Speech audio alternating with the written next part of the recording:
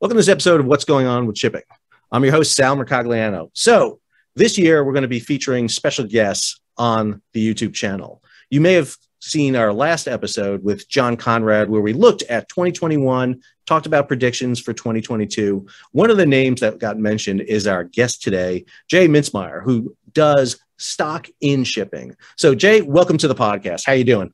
Hey, thanks, Sal. I appreciate you having me on. I've been a huge fan of your show the last year. The supply chain stuff's been crazy, and you're definitely filling a need of explaining really what's going on. And I didn't think I'd be on the show, but I'm excited, and I'm ready to share, my expertise, which of course is investing in that segment. Well, Jay, I think we can equally fanboy each other. I've been following you on Twitter for a long time. I follow your YouTube channel too. You have your own YouTube channel, and I'll be sure to include your YouTube channel in the show notes. You can link to it right up here and go right over to Jay's webpage and his YouTube. You can check him out directly. So before we get jumping into shipping stocks and all the craziness that has been 2021 and what's going to be 2022 in the future, I want to talk a little bit about your background, how you got into this area, because you have a very diverse background. I'm looking at the back right behind you is a picture of a drone. So, your background is a little unique for coming into shipping. So I was wondering if you could just introduce yourself to the people here at What's Going On with Shipping. Yeah, absolutely, Sal. I went to the wrong military academy. I went to the Air Force Academy. I guess I should have been a Coastie or went to Annapolis or something. All jokes aside, very happy with the school I graduated from. But no, I've been interested in shipping and global trade since I was a little kid. Seeing trains going by my house, and seeing some of the ships when we were by the ocean, and just curious, what's going on, where is those cargoes going, what's inside those train cars. And then when I got to college, I majored in economics. And so I started getting a little bit more into the financial markets. And by the time I was about a junior to senior in college, I didn't have much money, a few $1,000s, but I had a brokerage and I started dabbling in stocks. And this was right after the global financial crisis. And one of the sectors that had been really hard hit was shipping. And so I was like, oh, those are interesting. I remember being curious about shipping as a kid. And so I just started following the industry. And of course, as you know, Sal, and as everybody probably listening knows, that was a very rough time to be investing in shipping. And I didn't really have any money at the time, so it was more academic anyways. But I followed the sector. And then by the time we got to around 2014, things had started to turn around. The sector was sporadically having decent profits. There was different segments to invest in. And I realized how wild these stocks traded. They're all small caps. They're not really penny stocks, but they're all 50 million, 200 million, 300 million, pretty small companies. And so that means a lot of the bigger hedge funds can't play in this sandbox. So there wasn't a lot of great market research out there. It's much different today. There's a little bit more research available, but I would see these stocks swing wildly up, wildly down, and they didn't seem to follow the underlying fundamentals, cash flows and supply demand and that sort of thing. And so I had the idea or the belief back in about 2013, 2014, that this was a segment we could make money in. And 2015, I launched Value Investor's Edge. And so about the middle of 15, 2016 was our first year. And we've been doing it now for 6 full years. This will be our 7th. 2022 will be our 7th. And, we've outperformed the shipping industry by about 40% per year and outperformed the Russell 2000 by about 25% per year. So, I had an idea in 2015 that we could make this happen, but it's come to fruition, and it's come to fruition in a segment that I personally find interesting, which makes, going to work fun, right? Analyzing these stocks it was my hobby starting out, but now it's something I do and I enjoy it. It's fun. I joked with you about it that I got into the wrong side of the shipping business. I sailed on ships for 3 years. I worked ashore for them for 4 years. And I joked, it's like, man, I never realized really, even on the operations side where I was dealing with budgets and the daily operations of fleets of vessels, never really got into the stock side about it. And it's really fascinated me quite a bit, especially this past year. Obviously, it's been just crazy to watch. Before we jump into it again, I just want to clarify a couple of things because I think it's really interesting what you do. So a lot of people know, hedge funds, they've seen it on TV and movies and everything like that. What exactly does your business do, and how is it different than what is kind of typically portrayed out there? Yeah, no, it's a good question and something to clear up. So, right up front, we don't manage any money. We don't give any sort of investment advice. So, someone joins our platform and says, hey, I got, $500,000 and I want to invest it in shipping. Well, oh, hey, that's nice, cool story. But, all we do is provide research reports. We have model portfolios, which are companies I personally believe are going to outperform. And that's how we track our performance, the statistics I just mentioned earlier. And, you know, I disclose my personal trades. And I'll say, hey, I'm long, for example, International Seaways, INSW, which is a company I actually am long. But I would post that. I would say, you know, I won't necessarily say exactly how many shares, but I'll say, you know, I bought a 5% allocation at, you know, 15.50 or whatever.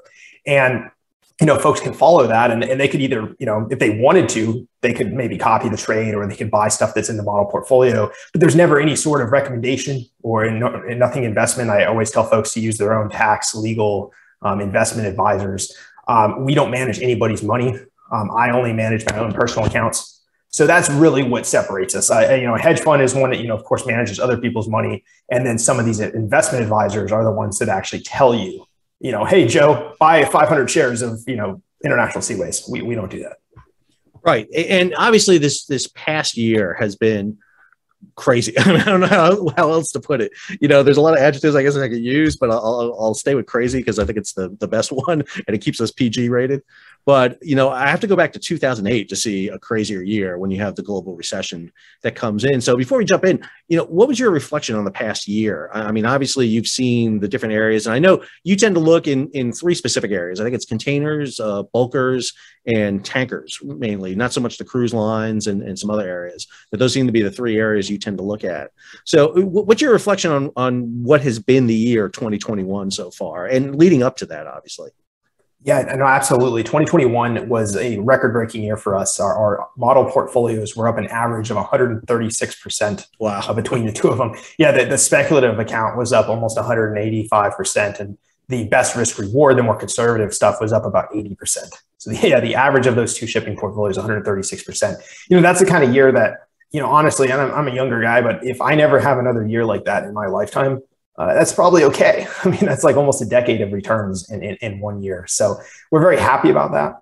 But 2021 was also kind of a tale of two halves. The first half, going from January through about mid-June, there's a lot of macro tailwinds helping us out. Not only were the fundamentals good for shipping, there was kind of a broad rotation into these reopening stocks, into some of the more value and small cap stocks.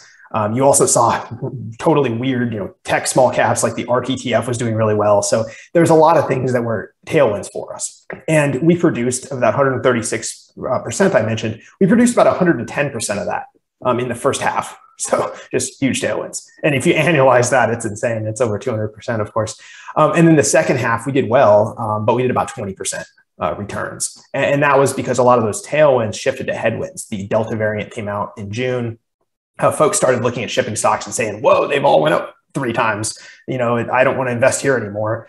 It became harder, I suppose, to attract new money to the sector, because folks who didn't really understand what was going on would look at a stock like Zim and say, oh, it IPO'd at, you know, $15 and now it's 30. Like, I'm too late, right? They didn't understand that, no, it can go much, much higher. And so the second half was kind of a headwind. And I think, hopefully, as we turn into 2022, recording the first week here, you know, I think it's kind of half and half. I think there's still some headwinds. There's still some skepticism. We're probably past the very, very peak of some of the craziest stuff. But I think also there's going to be a little bit more trend towards smaller caps, towards value stocks, rotation away from some of this tech stuff, focus on maybe some things that do well in inflation. So I think those sort of macro factors are going to kind of give us a neutral to slightly positive tailwind. Yeah, and I think if you look, I mean, if you go really macro, I mean, if you look at prior to 2008, where shipping was, I mean, we're not even at that level where they were back in the early 2000s. I mean, there was a huge peak there, early 2000s, that was just amazing to see. And I think when people forget how big that drop was in 2008 and how slow that recovery was and all the factors associated with it. And as you said, you know, Zim is one of those ones that you and I know have watched quite interestingly. It's been amazing to watch that IPO. And, you know, the idea that they're at the end of where they're going to be is I think misjudging where the industry is right now and issues going forward. So let's talk about that a little bit. I mean, obviously everyone talks supply chain, and supply chain involves multiple facets, and they're the facets you're in. You've got the container sector, you've got the bulk sector, and bulk involves ore and grain, and involves multiple types of bulkers too. And then obviously there's the oil side, which we saw an amazing peak early in 2020 because everybody stopped driving, and then it bottoms out, and now we're in a really kind of interesting place with it. So I was wondering if you can kind of go through the sectors, talk about it a little bit, and how the supply chain has really impacted the financial side. I think everybody knows from me the issue with LA Long Beach and the jam and go Christmas shopping early and things like that. But on the finance side, it's been really amazing to see what has evolved. Yeah, no, absolutely, Sal. And I'm excited to be on this podcast because this is the first time where I'm speaking shipping and talking to segments with someone who probably knows more than I do in terms of like the supply chains and some of the dynamics. So I'll do my financial side, but I'm sure you actually have maybe more of that than I do, which usually is not the case, right? Usually the financial podcast is very generalist and they're asking me, very basic. So this will be hopefully a little bit more of a deep dive. On the container ship side, yeah, I really like what you've been doing with covering LA Long Beach. And of course, as you know, the global supply chain situation, it's like a nasty body covered with warts, and LA Long Beach is just the hairiest and grossest of those warts, right? I mean, there's all sorts of things going on, and LA Long Beach just happens to be like the most crazy. So container ships, there's 12, 13, 14 different issues in that supply chain. And you've covered a lot of them on your supply chain channel, whether or not it's truck availability, whether it's dock workers not available because of COVID lockdowns, a global shortage of ships, the way they're doing the queuing system and then forcing ships back further out, so on and so forth. I think we're a little bit from an investment standpoint, I think we're past the craziest points of some of those rates. I mean, some of the stuff that was going on in September, we had the hyper demurrage and we had FEU's 40-foot equivalent units going for over 20,000 on average. I don't think we're going to see that again. But when I look at the base rates, and those are what are reported by what's called the Shanghai Containerized Freight Index, SCFI, the underlying base rates, which is just what it costs to ship a 40-foot container globally without surcharges, without the guaranteed slots, without the demurrage detention, that sort of stuff. They're basically at all-time highs. So the cost to ship stuff worldwide is still way up there. It's just some of the crazier fees and things that, importers squealed about. Some of those have been reined in a little bit. For the investment side of things, I would say we're probably somewhere between like 5th to 7th inning.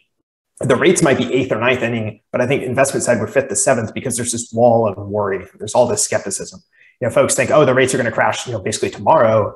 They're not going to be here by mid 22 or late 22. And I have a different view on that. I think 2022 is also going to be very, very strong year for the liners. For some liners, 22 might even be stronger than 21, which is almost unbelievable. I don't think 2 months ago I would have said that. But the stuff we're seeing today suggests that. So that's the one where we've been the most involved in. That's given us most of the gains in 21. Bulkers are a spot play. Before you jump into bulkers, Jay, just because I agree with you. I think 2022 is going to be a really interesting year to see it. And while you're on the containers, talk about that for a second. I think it's really interesting how the container liners are going to be spending their profits. I mean, something they have not really had in their hands since, again, pre-2008. Record profits in their hands. And I think one of the really interesting things to watch on the container liners is how they spend those profits. What are they doing with that money? Maersk is buying an e-commerce outfit. Some container liners, CMA, CGM is buying a terminal. If you go back to when they were flush with cash again, prior to 2008, what were they buying? They were buying ships. They were buying ships, and not just ships, but mega ships. They were buying the ultra large container vessels, which did not serve them well when the market crashed in 2008. And then they were stuck with these big, huge, massive ships and not able to fill them up. I think the thing we need to be really careful about is where those container companies are spending their money. And also, there's a heck of a lot less of them today than there were back in 2008. They've consolidated like crazy. Where are they going to be purchasing up smaller lines? I was watching this little bit between HMM and SM lines. Are they going to gobble each other up? There's a small Singapore-based line, PIL. That was really on the blocks. Now it's really financially strong right now. I think one of the things we really got to be seeing is how these container liners, how smart are they with their investment? And I agree with you. We're not going to see $1,500, $2,000 rates going across the Pacific again, because number one, I think the container liners are a lot smarter now. They've consolidated. They're in their alliances. They're not going to be eating their own so much. And you're right. I tend, my view is they have learned a lot. They like these profits a lot. They're making huge profits with decreased reliability, which means they're getting more money for poorer service. And there's not a lot of reason to change that model in their minds. Mm-hmm. So I don't know if you want to comment on that or not. Well, I think one of the parallels for big picture folks, and I think most of the viewers on your channel are probably a little bit more into shipping, so they understand this, but one of the parallels would be global airliners, especially the US super majors, American Airlines, Delta, United, those kind of companies. In the 90s and even early 2000s, especially post 9/11, there was a bankruptcy every other week, in that sector, and they could never make money. And now airliners, even during COVID, were super profitable. I mean, obviously with COVID, there was a gap in their cash flows, but even now they're extremely profitable. And, and there's still a competition, right? It's not a monopoly. It's not even an oligopoly, but it's just rational competition, rational capital allocation. And I think if you look at the global airliners, there's even more global airliners serving, different areas than there are container liners. So I guess I agree with you that I think the container liners of the last 10 years were kind of like the airliners of the early 2000s. And if you look at how the global airliners did from 2010 to 2020, I think that could give you a sample of how these shipping liners are going to do from, say, 2021 to 2030. Yeah, and it's funny. I know it's a sector outside of you, but I think the passenger liners find themselves in the same position the container lines found themselves in 2008. They overbuilt, they invested, they could not see any problem on the horizon that was not going to be an increase the following year, and then COVID hit, and they just dropped. I mean, plummet. If you ever look at their graphs, it's just like off a cliff, and they're only at about half the value they're at, and they're still having issues. Mm-hmm. And I think that's where the container liners were, in the early 2010s, is where you saw them in those kind of fluctuations. We're making a profit this quarter, but not this quarter, and It was really just eking it out. Let's jump over to the bulk sector, which I find really interesting. I love talking about the bulk sector because I think this is the growing sector in the maritime fleets. If you look at the biggest number of ships out there, the tonnage that's being built out there, it is in the bulk sector. And it's also the one that has the biggest, I think, potential to grow even further. I mean, China, we like to think China is a huge exporter, but they're not. They're a huge importer. They need grain and ore and all these commodities coming in. We forget how interconnected we are. So let me jump over to the bulk sector with you. Yeah, absolutely. Dry bulk is the one area that intersects a lot with my academic interests. For those who might not know, I'm currently a PhD student at the Harvard Kennedy School, where I'm studying international trade flows and specifically focused on Chinese economic statecraft, Chinese resource dependency, that sort of stuff. So dry bulk really intersects and interweaves into that. I can't help but apologize for the schooling you've had. I mean, the Air Force Academy, now Harvard. I mean, obviously, you just got to up your game a little bit. But go ahead. Yeah, I've been blessed and fortunate to have this experience. But I'm not the sharpest student in any of my classes, but at least I know what I'm talking about in shipping, right? If you got to have a field, you master your field, and that's what I always live on, Jay. So that's always the play. So when we're talking Chinese geopolitics, I might be the dumbest guy in the room, but when we're talking iron ore flows and coal flows and future trajectories, that's where I can add some insight. So yeah, with dry bulk, look, this is a different type of industry than we have here with container liners. It's a very spot focused, boom and bust, 3 months hot, 3 months cold, 6 months up, 6 months down. And there's not really any long-term contracts on these vessels. There's a sporadic, one, miner will hire a Cape-sized ship for 6 months or something like that. But there's just not the cash flow visibility that we see in the container ship sector. And it has the most in common, I would say, from an investment standpoint with tankers. It's really just a commodity play. There's not a lot of consolidation. The biggest company in the world of dry bulk shipping owns less than 1% of the fleet globally. So it's really just a true commodity sector. Why we like dry bulk is that the forward supply, looking at the order book for 22, 23, 24, is the lowest it's ever been in terms of percentages. And so all we need is for demand to live up half of its bargain. Right. I mean, a lot of folks are focused on China, talking about the property sector, Evergrande, what's going on there, what's going on with your pollution controls, their energy crisis this winter, the Olympics, all that sort of stuff. There's a lot of noise and there's a lot of bearish, or skepticism about China. I think a lot of that, or we think as a team at Value Investors Edge, a lot of that skepticism is already priced into the stocks. So as long as China doesn't faceplant in 22, and anything's possible, but as long as they don't faceplant, I think dry bulk's going to have a pretty good year. And if China surprises us, if China ends up having a decent to strong 22 and 23, dry bulk's going to be off to the races. It's going to be a rocket. But I caution about the commodity side of things because these investments are a little bit riskier. They're, some of the container ship names, and we'll do top picks later and talk more about the companies themselves, but some of the dry bulk names are a little bit riskier. Yeah, and like you said, with the commodities, it's always, I mean, you make your profit when it peaks. I mean, that's, people in the tanker industry did it in early 2020. We saw that, and you make all your money then, and basically it's kind of just surviving until you hit those, and you definitely see that. But I agree with you when you look at ship construction right now and who's building what ships in what areas. That's a big one. One of the big things in the shipping industry that goes across all the sectors is also this issue of decarbonization of engine plants, the IMO 2050 rules, and really pushing this level, which is going to cause a fleet change in the future. But that's out there a bit. And so, a lot of replacement vessels right now are being put on hold until they can identify what the new fuel is going to be, what's the new propulsion plants. But commodities, like you said, this is always an interesting aspect to look at, how much is being moved. And again, where the development is. There's a political side to it. Australia gets in an argument with China, and now all of a sudden, shipments out of Western Australia dry up, and now all of a sudden, Brazil and Argentina speed up. But then you have low river levels in Argentina. You can't get grain out. So, or you have a railway washout in Vancouver, and now you can't get grain out of Vancouver.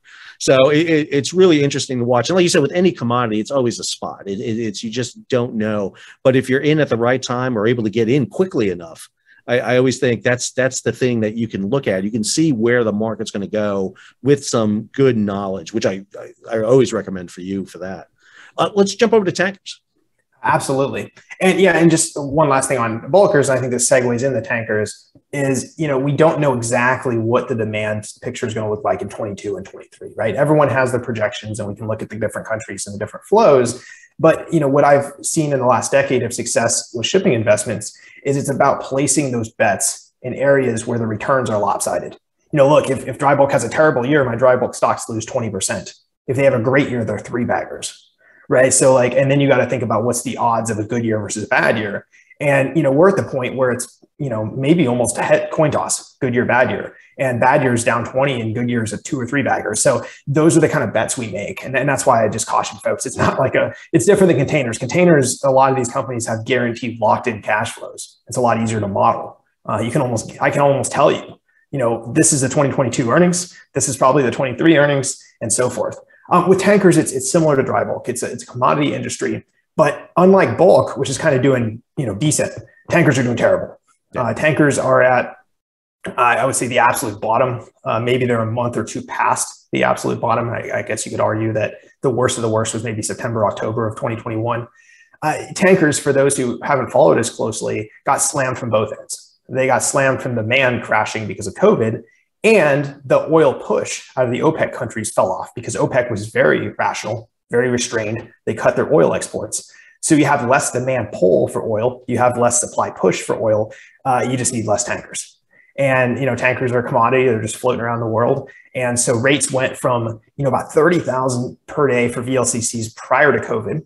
They surged up as high as 220, 230,000 a day during the COVID zero oil price floating storage debacle. Dude, if I could have filled my boat up with oil, I would have done it just to charter. I'm pretty sure if I got a 19-foot boat, I would have filled it up with oil. Like that. Yeah, you probably could have made like 10 grand on your little dinghy there. But it was crazy, but it was only for 2 months. And then the rates crashed, overnight back down to like 10,000. And then I said the worst was probably September, October 2021. Some of the rates were zero or negative, the way we quote them. And they're not actually negative, but when you subtract out the operating costs, right, they basically amount to negative free cash flow. So it was a brutal, brutal time. The times are still brutal. The Q4 reports coming out in the next few weeks are going to be brutal. A lot of these companies are burning cash. We believe the turnaround is likely to be mid to late 2022. Originally, we thought there was maybe like a 50-50 chance that things could recover by Christmas of this year. But with the emergence of Omicron, with the continued political situation with air traffic and all the restrictions like we saw with South Africa and Europe and all that sort of thing, global oil, air traffic just hasn't picked back up. And OPEC has been very restrained. I mean, they've stuck to their plan. There's no cheating. OPEC always cheats, and yet for the last 2 years they haven't cheated. So good for OPEC, but not good for our oil tanker investments. I think there's a chance though, and I would say a pretty high chance that recovers by mid to late 2022. Yeah, and I think there's there's a huge doubt on what oil consumption is going to be around the world, because again, do we fundamentally shift the way we go to work, for example, which cuts down on driving? There's so many factors out there to don't know. And if you look at the tanker companies right now, they're scrapping like crazy. I mean, they're just bleeding vessels right now to get off their books. They can't sell them, so scrapping becomes the option. And again, what you're doing is reducing, especially the VLCCs. I mean, VLCCs, ULCCs, the very large end, the super tankers that we're talking about are on the way out. They're just too big. They use for floating storage more than anything else right now. And if there's no floating storage for them, they're just huge holes in the ocean for some of these companies unless they can get rid of them. So it's going to be interesting to see where they go. What about in the LNG sector? I mean, it's been in the news like crazy. LNG being exported. The U.S. just surpassed Qatar and Australia as the leading LNG exporter in the world. So you get this big competition between three very unique nations in this area. You've got LNG ships heading to Europe as never before. So I don't know what's your view on that sector.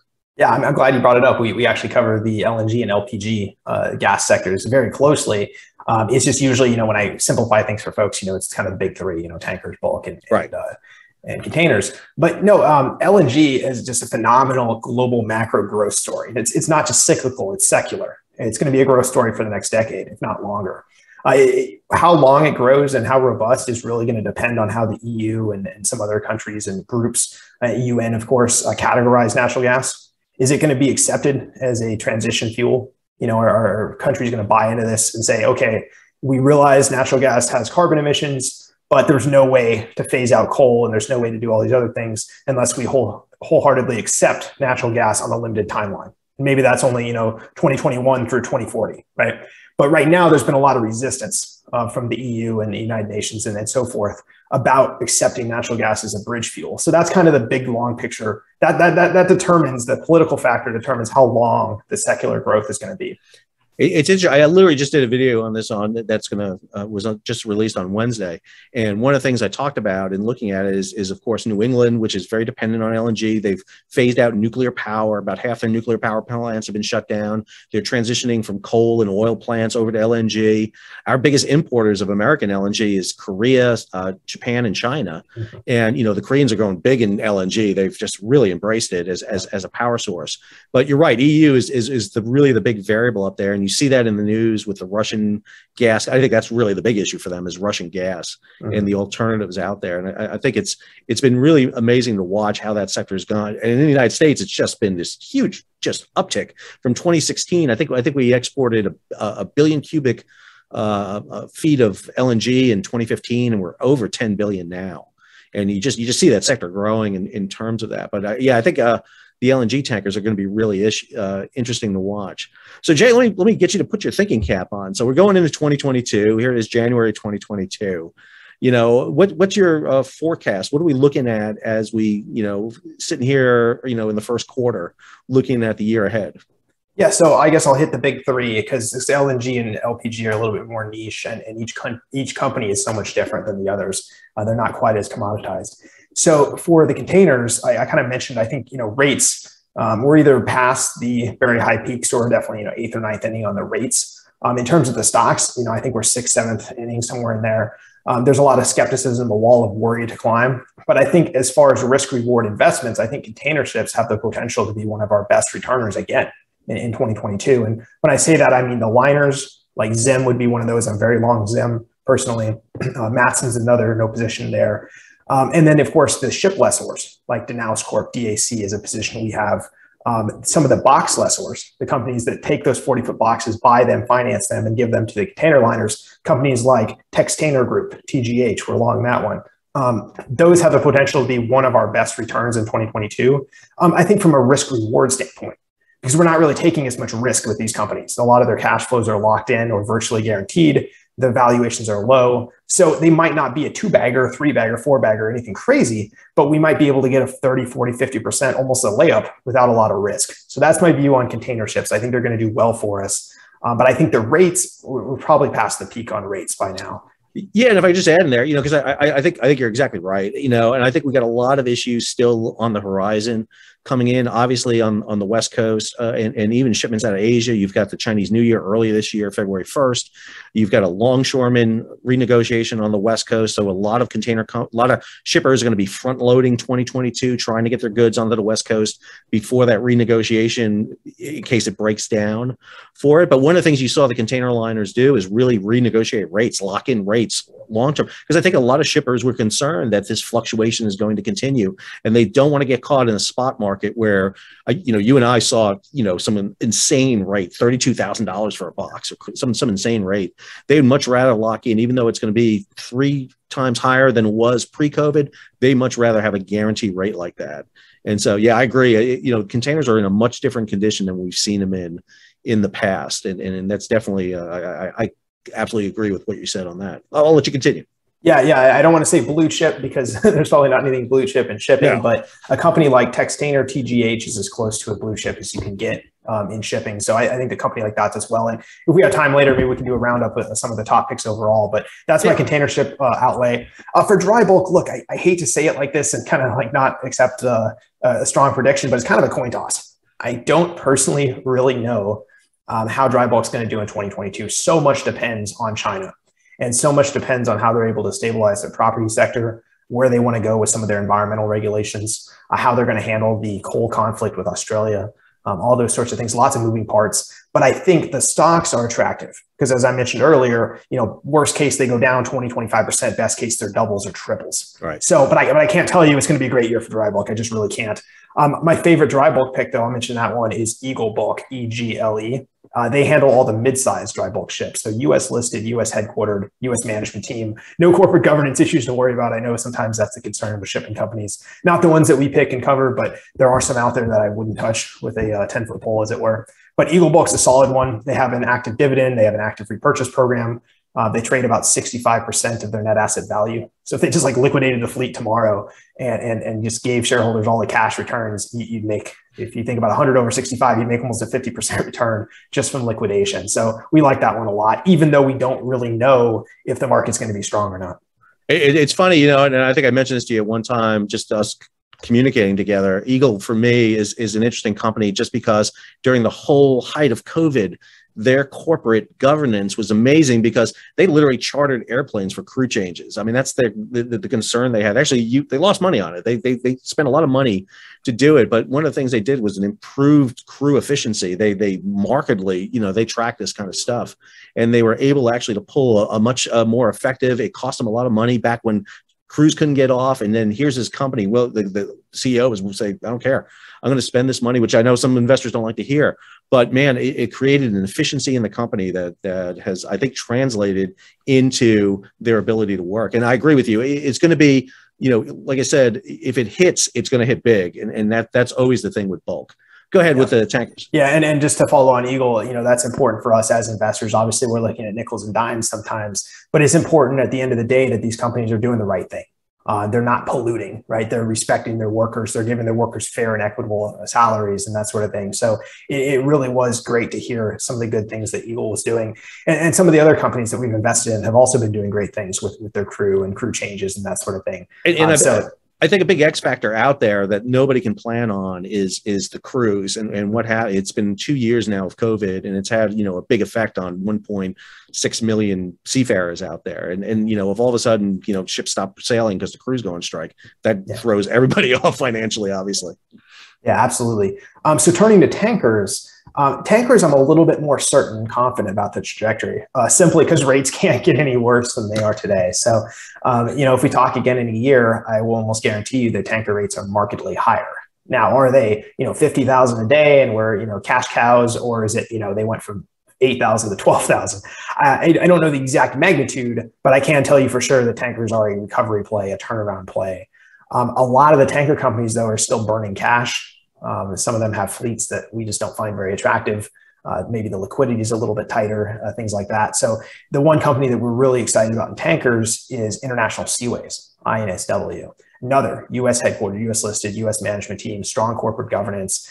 They have an active repurchase program. They just announced about a week and a half ago, that they repurchased 1 million shares, which is about a little bit more than 2% of their shares. They have a huge liquidity catalyst coming mid-22. even if the tanker markets don't recover, they have these, they're called FSOs, floating oil servicing platforms that work in the Middle East. And these are on contract until 2032. So fixed rate, fixed contract, fixed free cash flow. And in 2022, their legacy debt is fully repaid on those joint ventures. So they can either sell the joint venture to another party, or they can refinance, take out another 5 to 10 year loan against the guaranteed free cash flows. And we believe there's about $100 to $150 million of free cash flow that's going to come out of that, either by selling it, which would be closer to 150, or refinancing, which would probably be closer to 100 million. And so they can take that joint venture, it'll be debt free. They add their financing on it. It's totally sectioned off. It's not at risk of international seaways. Then they pay themselves a dividend. And suddenly, INSW has all this cash. And so I think they're going to continue repurchases and those sorts of things. So that's the one company where I can really get excited about in tankers. A lot of the other ones, I'm like, well, we'll see what we see. No, I think you're right. And those FSOs going out into, Qatar's developing those fields, that a lot of development out there. We saw basically dry up in the Gulf of Mexico because of fracking in the United States. And so, what had been offshore oil, it really diminished quite a bit in the United States, but that's not the case out in Asia, the Middle East right now, where you see just massive amounts going on right there. And, companies that are getting in those contracts now and really locking in, again, that's what we're seeing with liner service, with the containers, those long-term prospects, lock in rates, lock in long contracts. And same thing with the non-owner operators out there like Danos. I think they've got their ships chartered out to 2025, some cases. I mean, they're building a whole new class, 18 vessels, and they're all chartered. I mean, I think only one's come out yet. And they're out there. So yeah, I agree. Definitely a lot to see out there. And like you said, tankers being at the bottom can mean it can only go one way. And when we say tankers are at the bottom, we mean the bottom. They're at zero. I mean, it's just you really haven't seen free cash flow is zero, or if not negative right now. So yeah, we're in tough straits for tankers.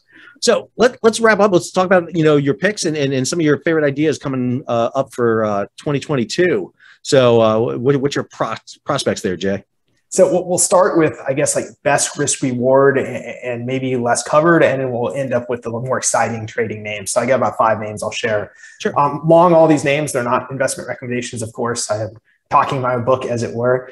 We're recording this right now on January 5th, 2022. I don't know when the video is going to be posted, but keep in mind, if you're watching this in a week or 2 weeks, you're probably the same positions. But if you're watching this in several months, positions can change.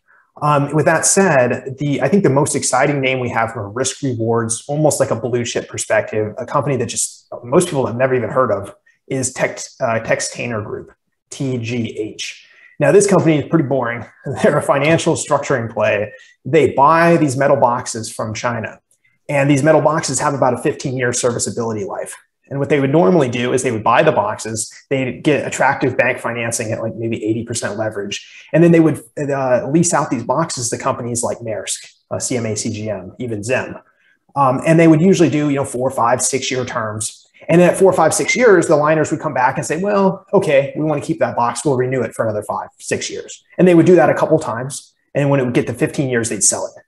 Well, the market right now, and the last year and a half really, has been so tight, so strong for these container boxes that these liners like Maersk and CMA CGM are agreeing to unprecedented terms. They're agreeing to leases of 12, 13, 14 years in duration. We've never seen something like this. So basically they're saying, you buy the box or you're the only one that has it, we'll guarantee you the entire lifetime of that box in service fees. It really de-risks the company a lot. We believe a company like this should trade anywhere from 10 to 12 earnings. They trade around 5 to 6. So, if that's a simplistic metric, but if you look at that metric, you could say the stock could double. Right now, I think it trades around, I want to say about 37. I don't have the chart right in front of me. Our fair value estimate at Value Investor's Edge is 55. So we're a little bit more conservative than that double I talked about. That would still be about 9 times earnings. And keep in mind, it's 9 times earnings, but these boxes are locked in on 12, 13, 14-year contracts. So a little long-winded, but I think it's because a lot of people haven't really heard of that one. No, I did a video on this. Greg Miller did a great story over at Freightways where he looked at I think it was at the 5 companies that are really involved in containers. And this all goes back to the container lines back in 2008, divesting themselves of their own boxes. You know, they got out of leasing their own boxes. And so you have these companies that are running these boxes now for them, just as you explained. And then you have the fact that basically 85% of all boxes are built in China, and they're really limiting the number of boxes that are being built. China has really restricted that number. So there's a finite number of boxes right now. I've talked to a lot of people who can't get their hands on a container just to store stuff in or do anything with. And so, yeah, I think it's really interesting aspect. We tend to focus on the ships, you know, they're the big things, but man, containers are those key individual things that have driven this. And I think it's one of the big impetuses that I talk about why they're trying to get empties back to Asia so much is because they need those boxes. They're in such short supply. They're dying to get them back there. And you know, these investments in a company like this is a perfect example of that. And it's how all these pieces kind of fit together. Yeah, there's just not a lot of, it's not like some of these other companies where there's risk in 24 or 25. You know, I can look at a company like TGH and say, I know for a fact, I mean, there could be bankruptcies or counterparty risk in a decade. I don't know what's going to happen in a decade, but I know based on their contracts that 22 is going to be higher than 21, 23 is higher than 22. I mean, I can model out a decade worth of free cash flows. And so these are really like blue chips, and I can't say the same, unfortunately, for a lot of the other stocks. So that's kind of the big risk reward one. I don't think a lot of folks are talking about it yet. The stock price has been kind of flat for the last 7-8 months. On a more sort of turnaround or speculative play, I've already mentioned these companies, but they're worth talking about again real quick. Eagle Bulk, EGLE on the dry bulk side. That's our favorite play. They do the mid-size bulk, so they're not quite as exposed to China. I mean, indirectly, China is going to matter, right? But the trade routes that they do are much more middle market. A lot more countries are involved. Whereas if you look at Cape sizes, the large dry bulk vessels, that's all Australia, China, Brazil, China. I mean, it's all iron ore, a little bit of coal. Eagle Bulk is way more diversified. They're doing forestry products, grains, bauxite, coal, everything. So then we like Eagle. We already talked about their management, Sal. You and I both understand that's one of the best management teams in the business. The other one I talked about a lot, so I won't rehash too much, but International Seaways, and that's our favorite tanker play. It's not the most levered. So look, if tankers recover, and you're like 100% guaranteed, like, I believe that tankers will recover by June 22, right? There's probably other names where you can make more money, right? That's not how we profit. You know, we've been in the sector for almost a decade with Value Investors Edge for 6. It's not about going for the biggest returners. It's about setting up your risk reward in a favorable notion. If you're wrong, you only lose a little bit. If you're right, you still double, triple your money. And that's why we like International Seaways, because if we're right and the tanker market turns around, I can easily see that stock being 25 to 30, maybe even 32, 33 by next year. If we're wrong and tankers don't recover, it already trades at 60% net asset value. They already have a liquidity catalyst. They're already repurchasing shares. So I could see a scenario, I might be wrong, Sal, we'll talk in a year and maybe I'll embarrass myself, but I could see a scenario where tankers suck in 22. I mean, they're a terrible segment in 22. International Seaways still goes up. I could see a scenario where the tanker market's abysmal and that stock still goes from 15 to 20. I mean, the risk reward is off the charts. And then we'll talk about more exciting plays. ZIM, Z-I-M, ZIM Integrated Shipping. That's really the most exciting, fascinating play in shipping right now. But it has a different risk reward profile. It's connected 100% to those spot freight rates. ZIM could be $100, $150 stock. ZIM could languish, right? We don't 100% know yet. I believe that freight rates are going to be stronger in 22 than they were in 21. If I'm correct on my belief and my assumption, I think ZIM's going to be a triple-digit stock. I think we could break $100 by summer or fall of 22. But it's a little bit more risky. It's not, it's kind of at the opposite end of like a TGH. TGH is like the safest. INSW and Eagle are kind of in the middle of risk reward. And ZIM is a little bit more, you know, I'm throwing my chips in. But look, ZIM trades at, I mean, what's it trade today? 56, 57. They have over $30 in cash on the balance sheet. They don't have any traditional debt. They're generating $1 per share in free cash flow every week. So, I mean, we'll be to 56 or 57 in cash by like May or June at this rate. So, I mean, it's not like it's not overvalued or anything. It's just a little bit more risky. And I think folks need to be aware of that. You know, I agree. I think, you know, on the tanker side, getting in now on the bottom, you know, if you're in there long term, you know, you will see money in the end. You know, it may not be this year, it may not be, you know, even next year, like you said, but you'll definitely see it. ZIM to me is really interesting. I have a lot of questions about what ZIM's going to do with their money. Because like you said, they come into this or the past year IPO, they open up, they only own one ship. They lease everything else, but now they're talking about buying ships. How do they spend the profits that they're having right now? What do they do with that is really interesting. I'm really interested in Matson. I know you mentioned Matson earlier. For me, Matson is really unique. They're in a very unique trade. They're a Jones Act trade. They're locked in. They're the only ones that can move cargo between basically West Coast, Hawaii, and Alaska. There's another company, Pasha, but Matson just did a replacement program for their vessels. They got 4 brand new vessels, which they can pay off now because they're making profits.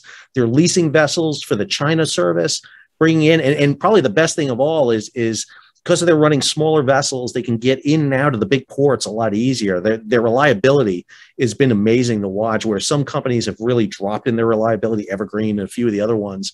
They've been really consistent. So, that's my little tidbit. But again, I'm a historian. Don't take financial advice from me. Matt, we really like Matson as a company. The valuations for Matson, they trade around 4 to 5 to 6 times earnings, somewhere in that range.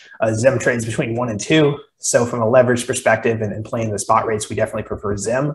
But from a longer term business, absolutely agree with you. They have an edge in the Jones Act business. And look, there's 2 companies globally who have dominated the 2021 supply chain game.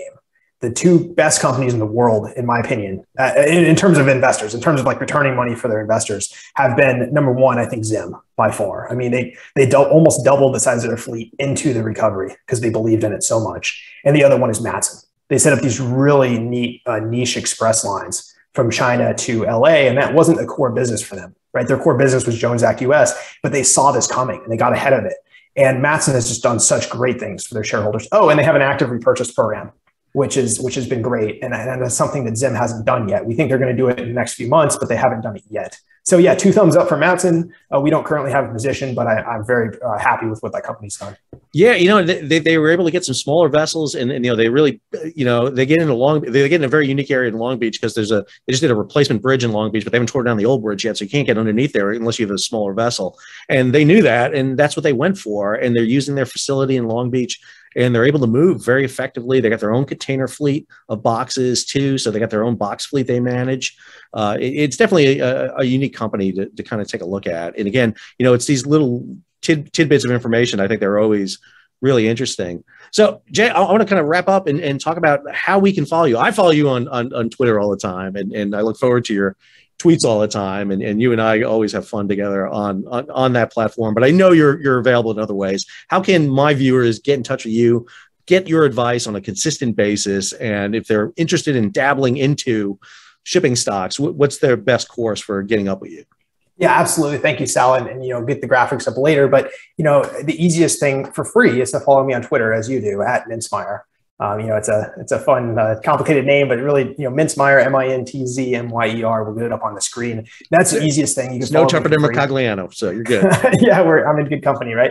And then if you're interested in the actual research, the product that we deliver, and that's where I told you the 136% model portfolio that we produced in 2021. We have picks and fresh model portfolios available for 2022. We actually have free trials open. We only do these about once or twice a year. We have a free trial and promotion program. We have free trials open until January 10th. So if you go to mintzmyer.com, same spelling, and we'll get that on the screen. You can go there, you check it out. We have free trials open until basically the middle of next week. And you can see what we do. You can see the platform that we have. We have 15 exclusive industry interviews that are going on the 2nd and 3rd week of January. So we actually have the CEOs and CFOs of these companies who are going to come onto our platform, and we'll interview them live, and members can ask questions. And so you can tell I'm getting excited. We have a lot planned out for 22. And Sal, I hope we can continue this collaboration both ways, because I've learned so much from you, and I hope you've learned a little bit from us in terms of the stocks. And this has been really fun today. No, I think it's a very good symbiotic relationship. I enjoy it a lot. And listen, Jay's been really kind to me. He sent me, his annual review letter. He sent me some, his products. And I got to say, I'm impressed by what he's provided to me. And this service, I think, is if you're really interested in diving in, and let me be clear, Jay's exactly right. The shipping industry has been up and down over the past history. Just because we're talking about profits right now, and we're talking about profits in 2021, that hasn't always been the case. And you got to be smart. You got to be careful about where you put your money and where you think about doing it.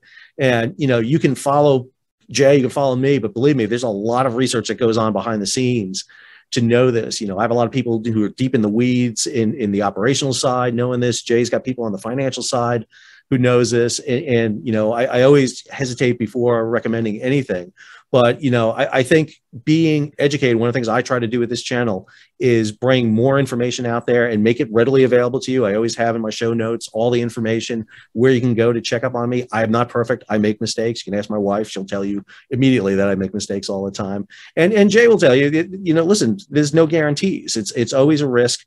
The economy can drop tomorrow, unfortunately, and then everything goes out the window. But you know what? You know, I think one of the things about shipping is people are learning about it. It's in the news.